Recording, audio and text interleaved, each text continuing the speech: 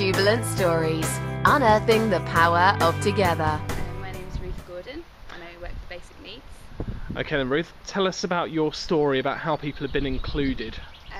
Well, I had a very good friend called Lucy, and she was mentally ill. She has schizophrenia, and at the beginning when I met her she was quite sort of depressed and sort of in her room a lot, and just we met through music really. We both played guitar, we both sang songs, we just started hanging out together, and we eventually formed a band called The Worthy Quaid, and all we did basically was get together and sing silly songs about whatever we wanted to. It was kind of a way of filling the time. It was kind of a self-invented music therapy. We used to do gigs. We used to like dress up in funny costumes. Like we had two massive Chinese hats that we found in an alleyway. We dressed up as fish, all sorts really.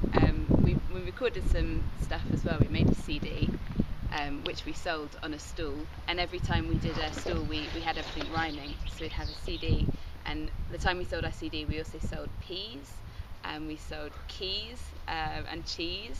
And then we did another one, we made a tape, and we had a stall that sold capes and canapes, and also an ape, and what else did we sell? Professor Snape's little heads on sticks.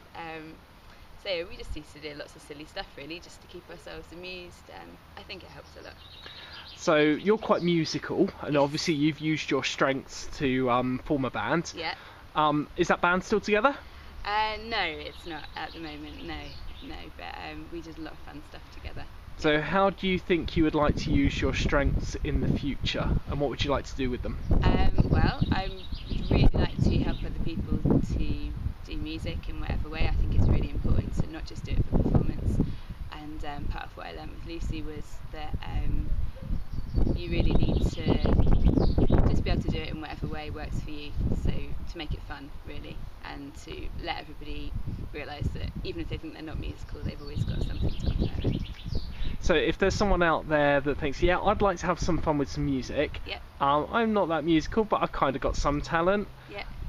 what would you say to them, and how could perhaps they could connect with you, I guess, couldn't they? Yeah, definitely. I'd say definitely go for it, and I'm really interested in like experimenting with it and improvising, and just exploring that with people, whatever they'd like to do really.